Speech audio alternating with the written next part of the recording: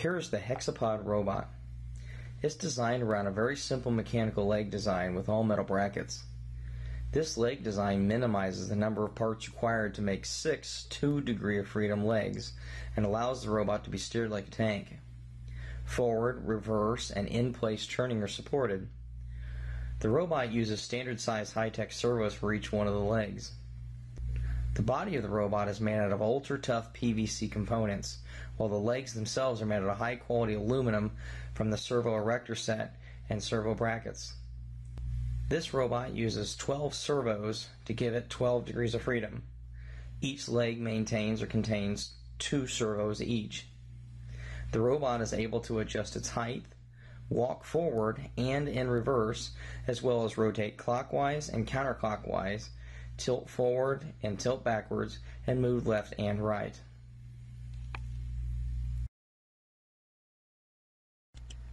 Here's the Lynxmotion quadruped. It's a 3 degree of freedom per leg robot with a symmetric body design. The robot's symmetry makes this a very unique quadruped walker. And the 3 degree of freedom leg design provides the flexibility required for this robot to walk in any direction. The legs are made from ultra-tough high-quality aluminum and servo brackets from the Servo Erector Set. The rest of the body is made out of high-strength PVC. The robot is about 6.5 inches high when standing. That's from its feet to the top of the bracket without the electronics, and about 9.5 inches wide from foot to foot.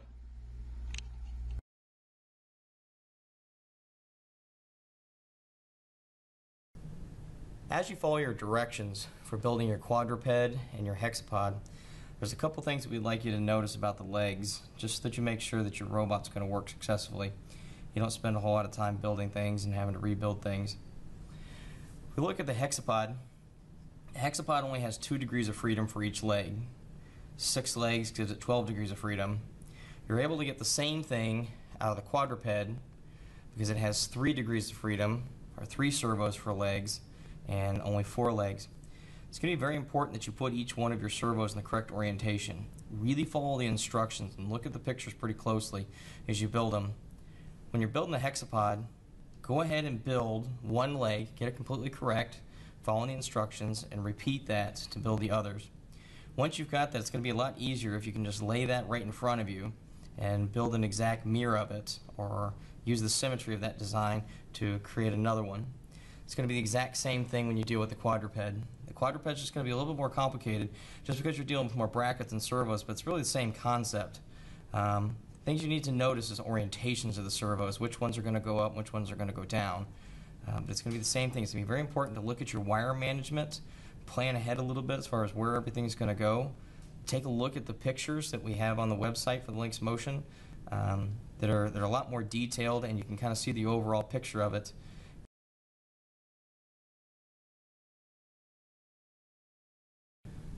When we refer to mirroring or symmetry of the robot, we're talking about trying to create an exact opposite image. If you look at these 2 legs from the quadruped, you can see that I have servo horns facing in the opposite direction. So I have one set of legs for one side of the robot, another set of legs for the other side of the robot. So the instructions are going to show you how to build one leg and ask you to try to reproduce that process by mirroring on the other one. Try to get one side of the robot done first, trying to get both of them that are similar to each other, and then trying to reproduce the others. Do the same thing for the hexapod and trying to keep these both symmetrical. As you can see in this image, one complete side of the robot has all of the servo horns facing towards the front. That's one complete set of legs. All of those are the exact same leg, and you're going to mirror those over to their side.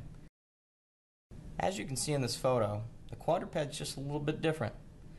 The hexapod has the exact same legs on both sides. So you have 3 similar legs on one side and 3 similar legs that are mirrored onto the other side.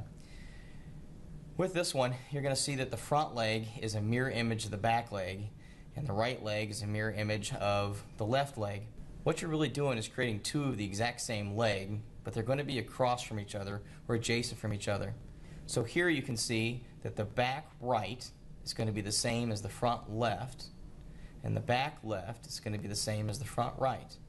So you're mirrored across the center of the body, both axes from side to side and front to back. So make sure you really take a look at your servos and put them in the correct orientation so that you don't have to unbuild it and put it back together. Once you have each one of your servos in the bracket, one of the easiest ways to make sure that everything is configured and built correctly is to come into the SSC32 Servo Sequencer. What you can see in this panel is all 32 servos that you can control. 0 down to 31 that gives you your 32. You've got a lot of different cool things that you can do into this box. One of the biggest things is trying to actually see what center is. So once you've got a connection to your robot, mine just happens to be on COM 14 right now, it's really easy for you to get your connection. It's just to open this little box up and come down here to auto. As soon as you do that, it should cycle through the different COM ports that are available on your computer, and hopefully you'll get this little found LED and you'll be communicating to your robot. Then what you can do is by each servo you have 3 different ways to manipulate them. You can either use this slider bar to move it towards its minimum or maximum positions. You can use these up and down arrows to do much smaller increments to try to drive your servos, or you can just come into the box and you can type in the numbers that you want. Other really cool things that you can do is as you drive them, you can drive multiple ones at the same time. You can group them by using these group icons, and you can even turn the ones off that you don't want to deal with at this point in time. So if I want to come in here and I want to turn off servos 5, 6, and 7, I can do that. And now as I'm working on them, these are now isolated out and I'm not going to control these servos. So you've got a couple global buttons up here at the top that you can turn all the servos on, you can turn them all off, you can center them, and then you can reset this entire screen back to the way that it opened up. You even have this sequencer down here at the very bottom that you can create a sequence from scratch just using this Servo Sequencer module that you have here and going through and controlling each one of them. At any point in time you can come down here to this information icon and you can open it up and it'll tell you what each one of these things does and how to control each one of the items that are here. And it's going to be the exact same as the same sequencer that you're going to see in each one of the other elements of Robotic Studio. Other things that you have is your calibrate icon down here at the bottom that you can open up that calibrate and you can individually calibrate every single one of these depending on how they were built. And what you're going to find out is some of them may not be able to be calibrated at the degree that you want. Any servos that cannot be calibrated at this point, you're going to have to go and do it mechanically. You're going to have to pull that part of the robot apart. You're going to have to mechanically adjust the spline that's on the back of that servo into a new position. That's why we suggest you do a lot of this sequencing before you actually put the entire robot together. So again, once you've got your servos into the brackets, come into the sequencer, drive those servos to make sure that you have the construction completed the way that you want before moving on to the rest of it. And make sure that you're following the instructions the way that each one of the images show. In the Servo Sequencer, you have a couple other elements that I just want to make mention of. Down here in the bottom corner, you have the ability to change the baud rate, and you want to make sure that this baud rate of communication matches the baud rate that you have onto the SSC32. So whether you have it at 9600 or whether you have it at the defaults, you need to make sure that those match so that you have the communication that you want. You also have an ability down here to be able to see and work with your inputs along with each one of the servos.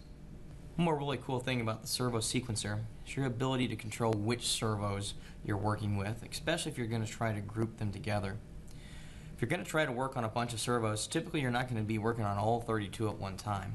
And instead of coming around here and clicking on each one of them and turn them all off one at a time, I can come up to this global all off icon.